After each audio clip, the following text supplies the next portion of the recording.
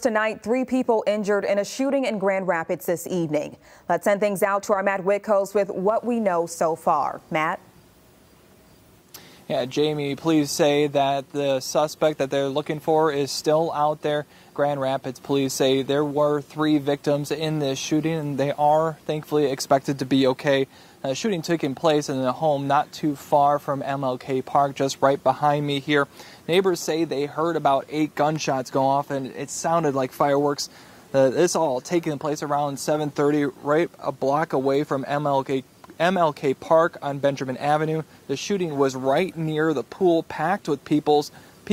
Neighbors tell me the last time they remember a shooting that taken place on this street was about 4 years ago. Now, this isn't the first shooting that we have covered here on Fox 17 near MLK. It was more than a month ago. Teenagers were shot several blocks away on the east side of the park, probably a block away from there. Again, 3 people were shot over here near MLK Park. They are expected to be okay. Grand Rapids police are asking if anyone knows anything about a suspect in the shooting to report it. Reporting live here in Grand Rapids, I'm Matt Whitcoast, Fox 17 News.